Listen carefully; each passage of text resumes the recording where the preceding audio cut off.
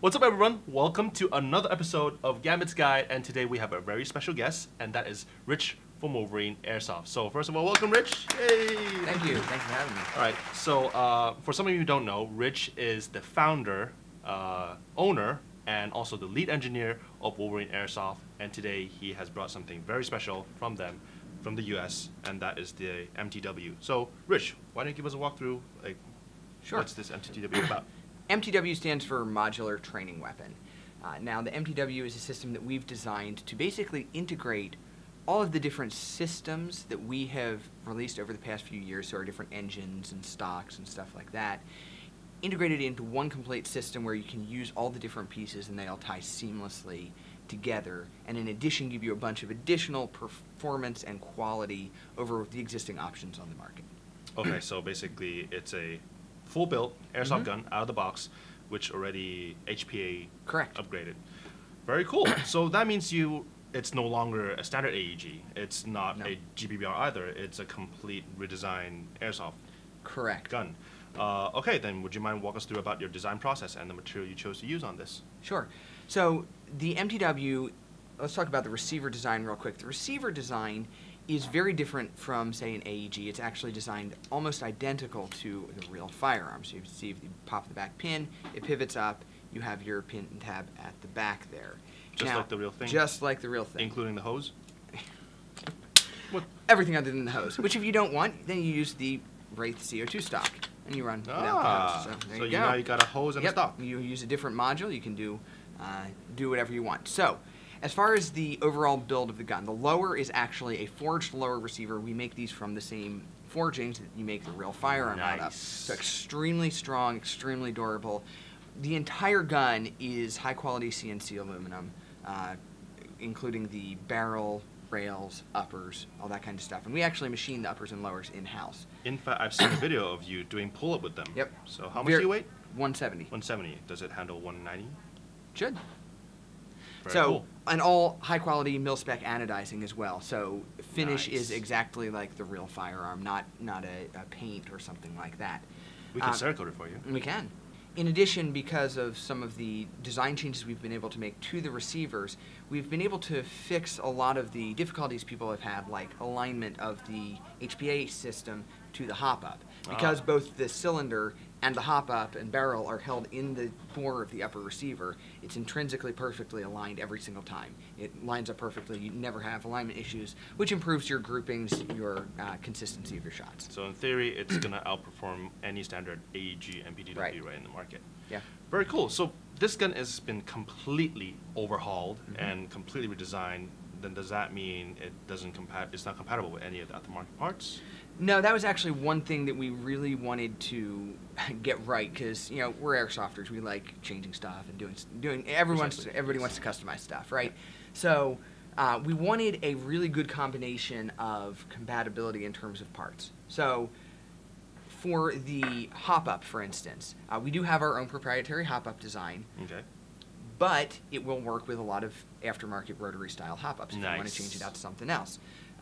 The hop-up rubber is a standard hop-up rubber, and the inner barrels are just standard AEG inner barrels, so work with anything there.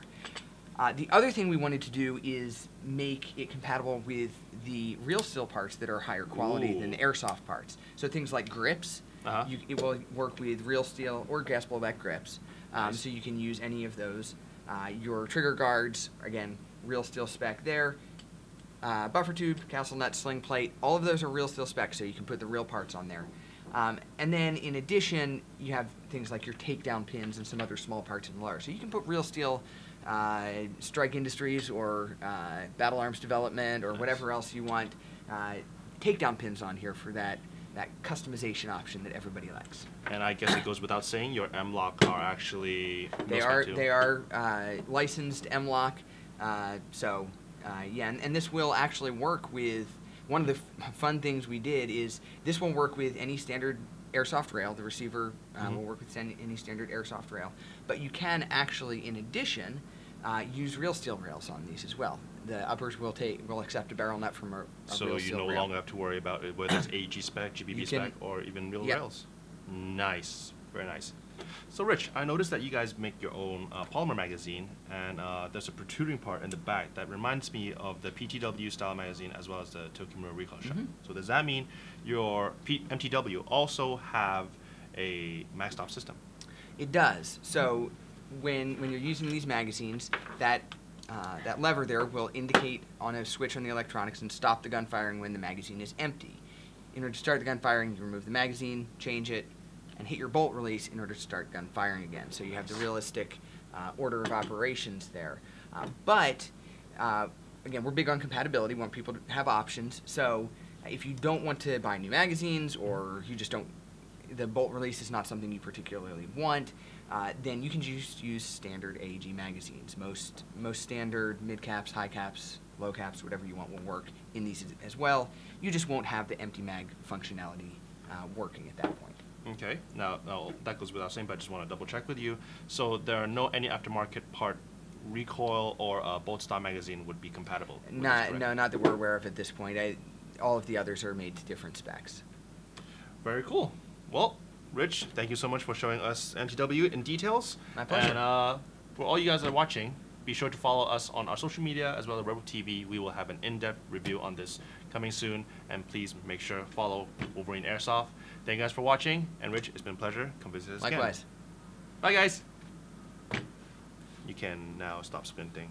I know you've been squinting, yeah. So yeah, stop squinting, yeah. So yeah. Oh yeah, by the way, I just want to tell you, Gambit's guide, for some reason, our videographer just never stopped filming. So even when the video is over, he likes to film this awkward moment of me talking. Oh. Yeah. He does that all the time. Stop. That's very rude to Asians. No. Wait, you're Asian? Am I? Technically, I am. I don't see color. Oh, you're colorblind? Yes. So that's why you didn't know this is actually black. So that is why your gun couldn't ship overseas, because you think this is orange tip, but it's not. What color is it? Neon green. I don't think so. I think this is a bit over the top. This is getting really awkward. Yeah.